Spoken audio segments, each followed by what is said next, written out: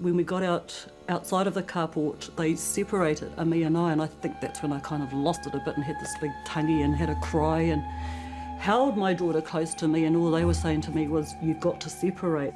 And then we saw Tame. He was on the ground. They're pointing the guns at his head and they keep pushing him onto the ground. You observed the political activism of Mr. Iti? He's a leader. He's a leader in that program of conscious raising. Equally, he makes Tihui people uncomfortable as he does Pākehā people. The serious violent offences that the Crown alleges to be the objectives of the group are one or more of the following: murder, arson, intentional damage... Scary stuff, scary stuff. Training to kill, to murder, to kidnap. That's a serious allegation. Two strong cultures in this country, and the two cultures don't talk easily together. I think it's reflected in this charge. We know Tame very, very differently from the rest of the country.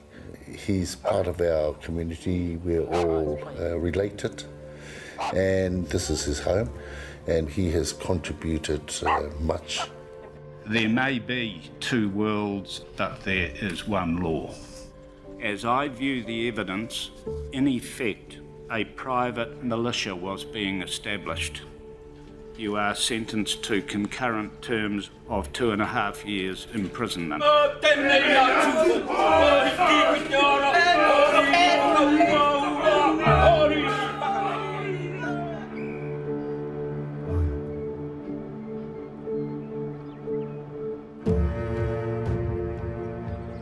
There always will be a policeman.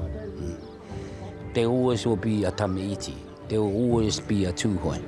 So we kind of try and bring all of that together, where we all fit in, where they fit in, where I fit in.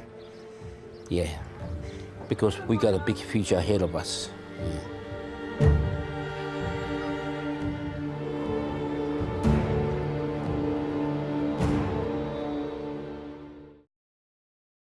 Available now on iTunes.